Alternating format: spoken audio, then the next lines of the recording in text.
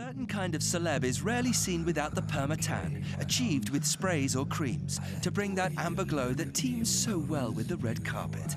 But it's a look civilians should approach with caution. I don't want a fake tan, because I've tried the fake tan thing before and I didn't enjoy it. I couldn't wait to get home to take it all off. On some people, it works beautifully. Some people, it turns orange. Some people, it doesn't do anything. And you can't control, so that's a difficult thing. I'm going to experiment with a tinted moisturiser on half the side of your face and use some bronzing powders on the other and see which effect you like better. Yeah, sounds great. Yeah. First up, tinted moisturiser. Let's take a little bit and do it on one side of your face.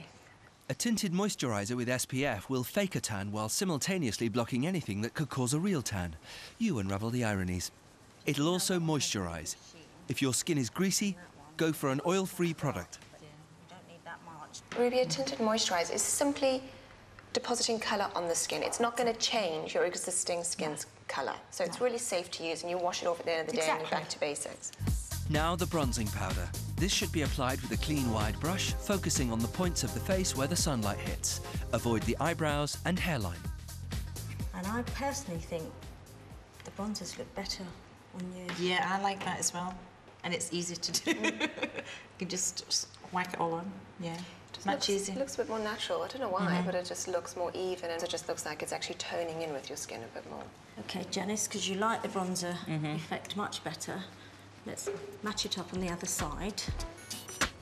Keep the look spring fresh, young and perfect by obeying one simple rule these celebs know very well.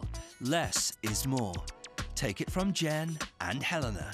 Leave the heavy slap alone. We're serious about this. Just leave it.